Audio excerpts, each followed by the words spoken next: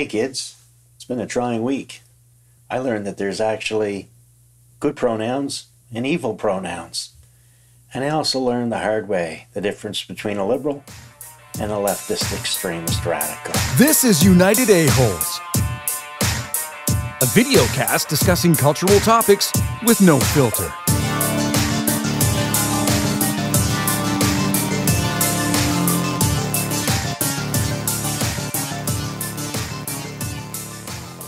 So, pronouns.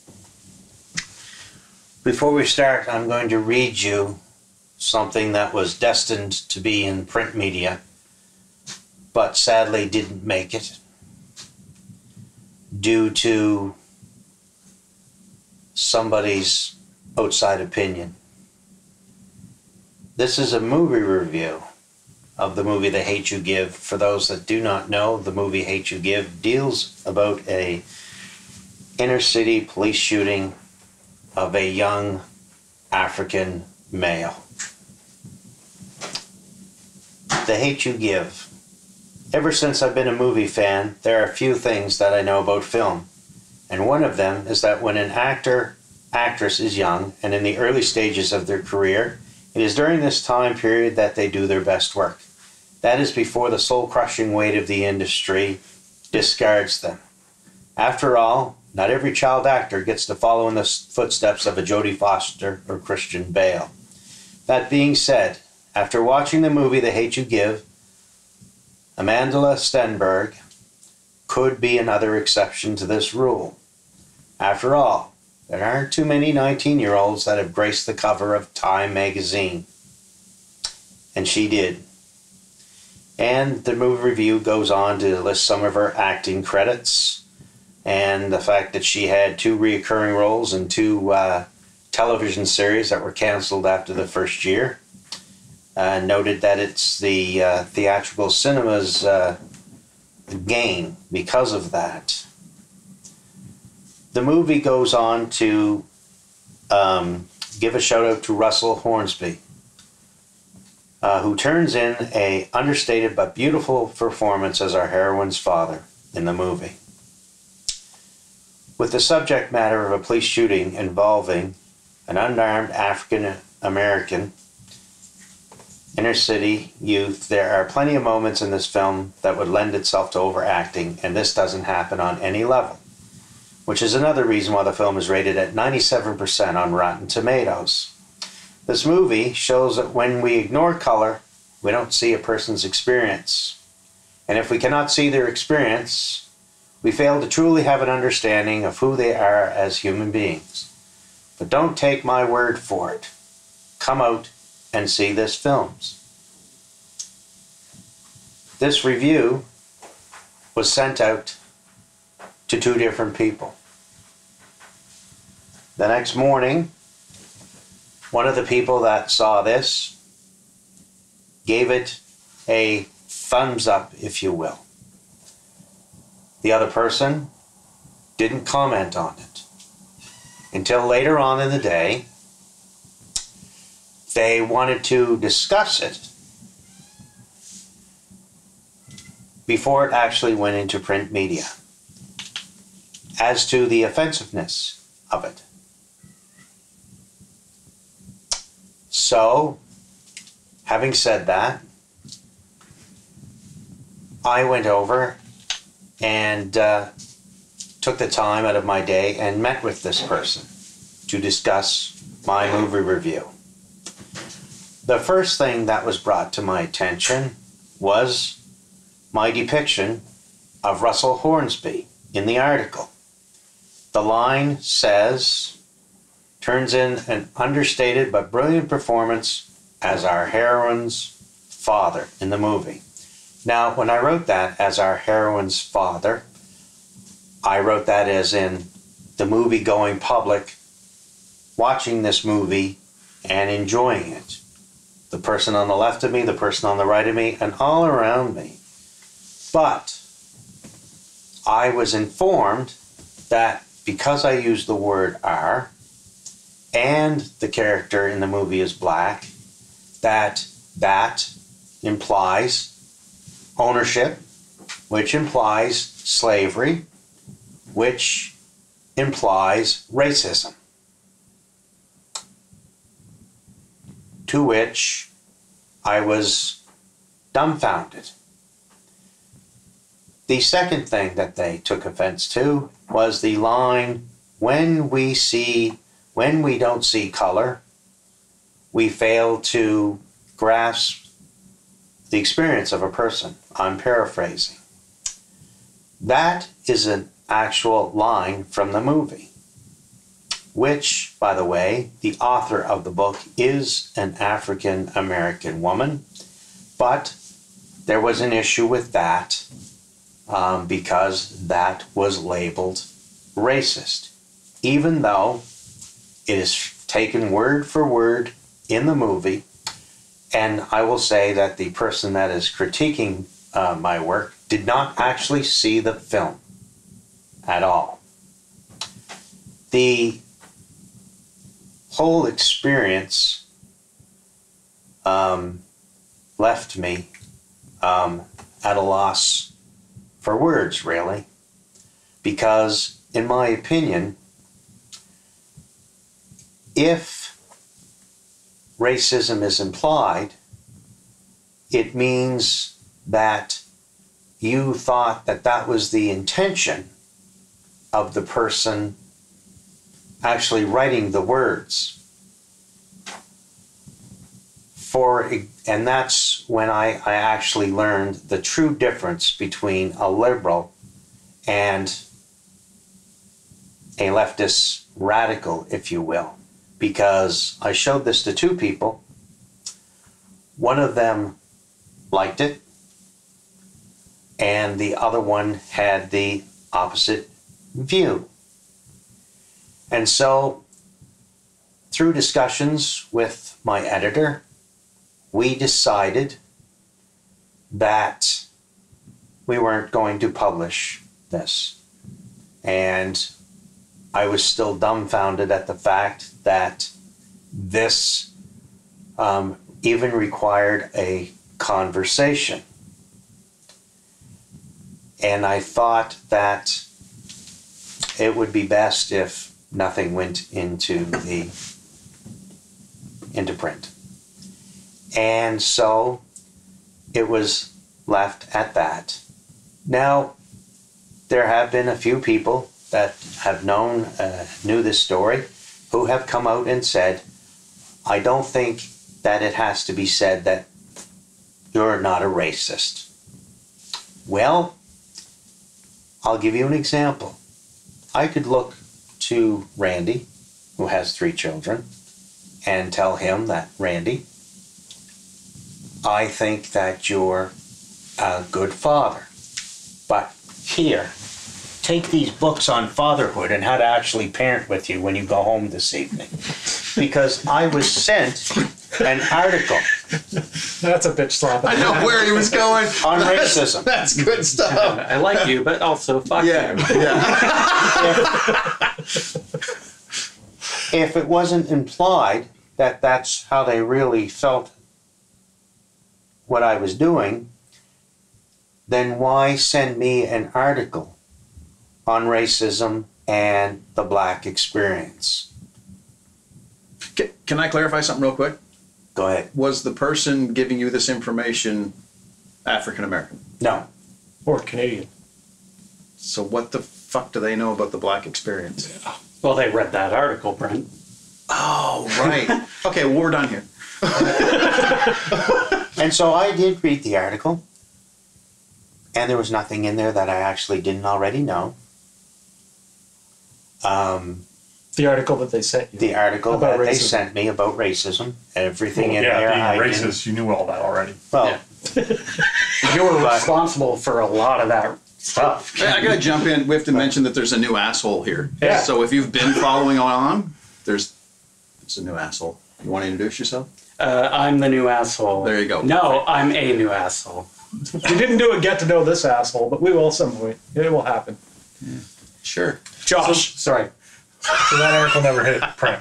never. So you're not never. contractually obligated to not place it anywhere else?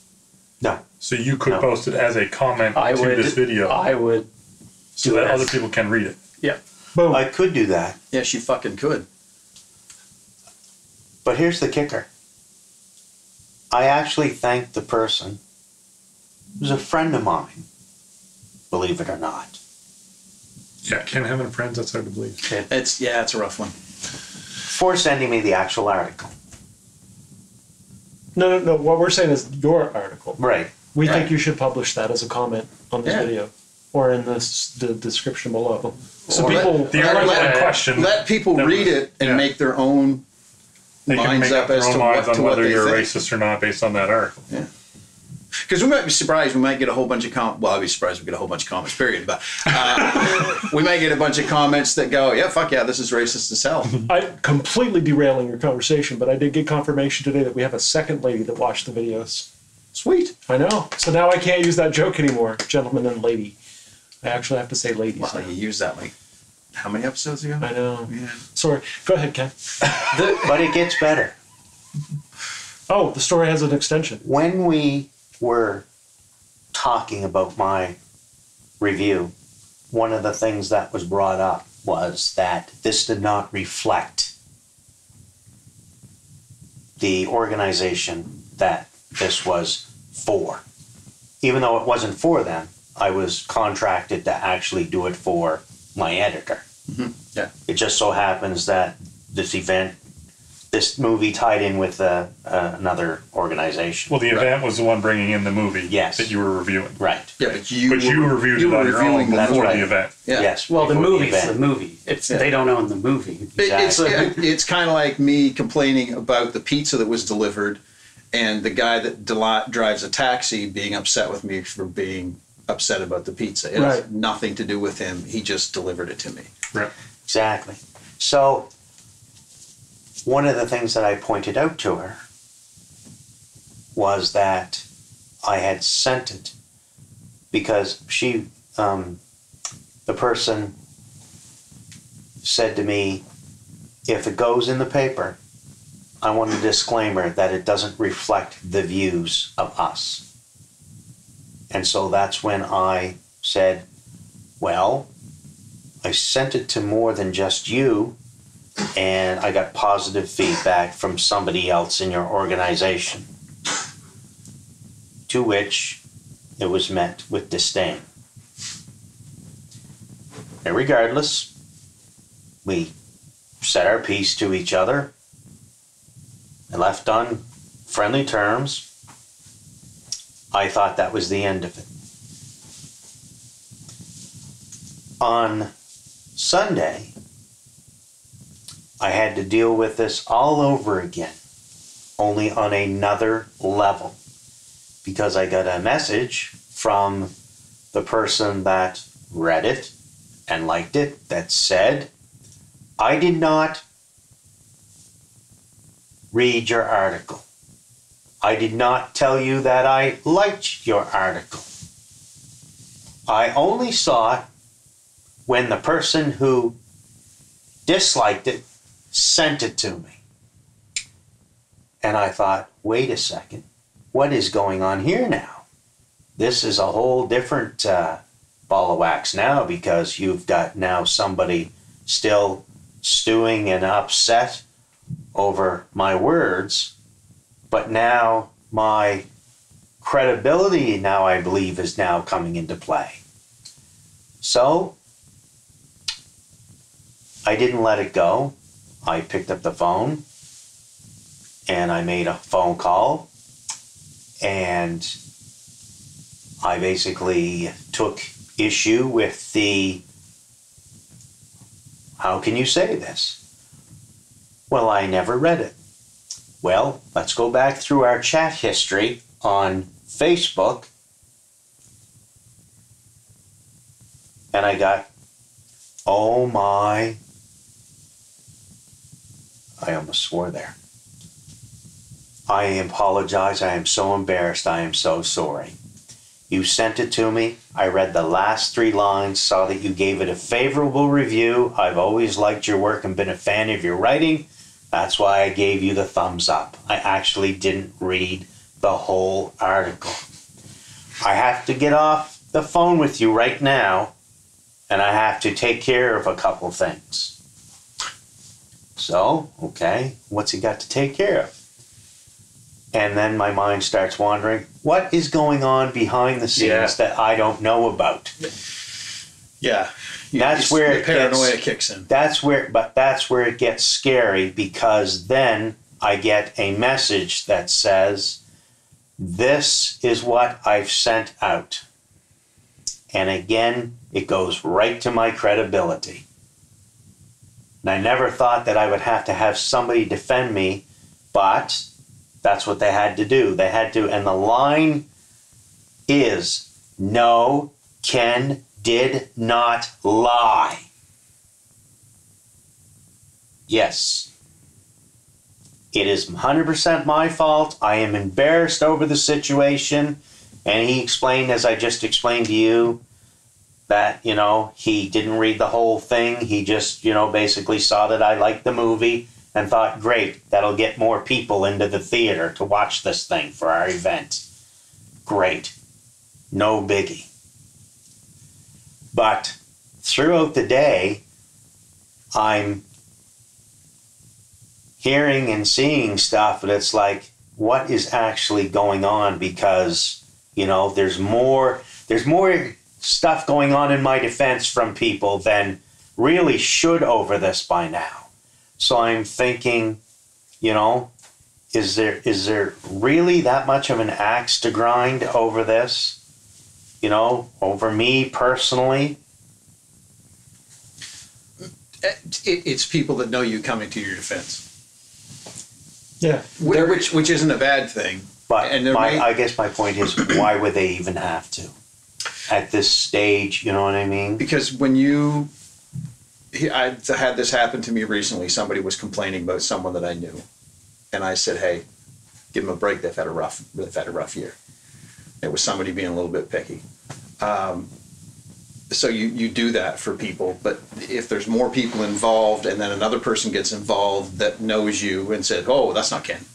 That's not, it's people coming to your defense. I don't know that I would read too much into the backstory of this. I don't know how much more. There's conversations going on you're not privy to, but I think that what you're seeing from what you're telling me is you're seeing people saying, well, that's not true. No, that's not true. That's not the way. Ken's not a liar. Ken's not this. Ken's not that. It's people that know you that feel the need to say, hey, I'm gonna speak up for this person because I know that's what's being said is incorrect. Even if it was just a misunderstanding of reading the words. Okay, you've got to you don't understand. This isn't what he means. I know this is what you think it means, but it doesn't. So I think I would see that as a good thing. But it's not only that. It's also, Ken is a good guy. Ken meant no harm with his article. Ken was only trying to do good with his movie review. Right. He didn't mean to cause any harm, you know? Right. And it's like, are you still, you know, on the soapbox saying that, you know, racism needs to be stamped out and I need to be... Absolutely. The person that gave you the original review took your article to the extreme. And I really hope you post the article so that everybody can read it, make up their own mind. I haven't read it yet myself, obviously. But I believe you when you say that you wrote that with clean intentions and everything you've read so far did not sound racist to me. But the original person that saw the racist in it went and found it. Yeah. And they did that with you. They're doing that with everybody else. So they made those statements to somebody else, the person that you sent the article to that gave you the thumbs up. And they're probably saying, I can't believe you told Ken that was good, blah, blah, blah, blah. And they started defending themselves. Whoa, I didn't even read that article. And that's, well, Ken said you did. Well, I didn't, right? And now Ken's a liar, right? And that's why he called you and says, you know, what's going on here? You Lying, read back to Facebook. He goes, oh my God, right? So he corrected his statement back to the original person, said, he's not a liar. I did say this. Big misunderstanding. I think that person handled it fine. Yeah. From what I understand, I think they did the right thing, like, for themselves, at least. Well, yeah, there's miscommunication, and they cleared it up. Yeah, and I guess I'll make the point. And I'm not trying to shoot you down, man, at all. But someone going very good thumbs up on something doesn't mean they necessarily... I've caught people numerous times in my life with numerous adventures I've been involved in. of sending someone something and saying, check this out, and they come back, sounds great, or it looks great, or it's awesome. And then when you actually push them on the issue, they didn't actually consume it all. They might have gave it 30 seconds as opposed to the full 5 minutes it required. I've done it. Yeah, So I've done it to people too. people have sent me stuff, and I haven't really put Because it's energy. easier to dissuade it with a positive comment. It's easier to, I'm being supportive, Yep. but not really. Like, Yeah, because you're not being honest. Support. Yeah. But the thing that bothers me the most is that the person that basically, and I don't want to use the word attack, took issue with me, knows nothing about me. Nothing at all. That would be part of the root of the problem. And getting back to what Ryan said, they went looking for racism or looking for division. And I say to that, if you wake up every morning looking for division, how are you ever going to be able to see something coming together? Yeah. If you believe that's their goal, then they're never going to make it. But I don't believe that's their goal. Okay, so I'm going to ask one question just because of my ignorance of not seeing the movie either. Is the movie spun from a racist, some kind of political statement or social statement on racism? Based on the content, I'm guessing it has that. The movie is very honest, very raw, and very emotional. However, it doesn't really go through the overacting tropes, you know what I mean? No, but is there an overtone? But there is an overtone of race, yes. I think it would with be the hard police. to make a film without having Exactly. Like, even but there if is it's a not- line in it that's from the main character, and again, this was written by an African American woman that said, "If you don't see me as color, if you don't see my color, then you don't see me as a person. If you don't see me as a person, you fail to." That's actually in the movie. I don't know that. Because she has a white boyfriend, okay? For those of you who don't know, she has a white boyfriend in the movie, and she's an African American school, teenager or whatever. And he says, I don't see in the movie, I don't see you as being, having color. And she goes, well, if you don't see me having color, then you don't see me. And if you don't see me, you don't see my experience. That is directly from the movie. And again, written by an African American woman, so, but again, getting back to the, this person doesn't really know me, doesn't, and again, if you think the racism is implied, then that means you truly believe that, I was purposely trying to be racist. This is based on some of the things that I saw in my defense.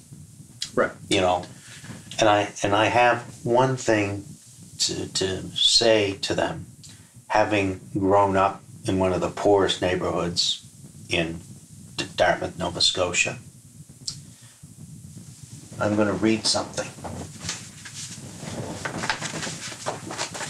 This is an obituary from Hubert Garnet Grant, also known as Huey. Hubert Garnet Grant, age 76, after several years of battling Alzheimer's, complicated by respiratory issues, passed away suddenly and peacefully at Northwood Manor in Halifax, August 29th, 2014. Huey was a prominent and well-known entrepreneur, both in Halifax. He established many clubs, grocery stores, had a landscaping business at one time. He was just an all-around great guy. He was at one time a huge football fanatic, and he used to play for the Buccaneers. He broke many records and is in the local sports Hall of Fame. He was a man of integrity and loyalty, which made him many a friend to everyone, regardless of their race, age, or walk of life. It was a loss for our community. I say our community because there was a time when this man was my next door neighbor. And I'll just leave you with that.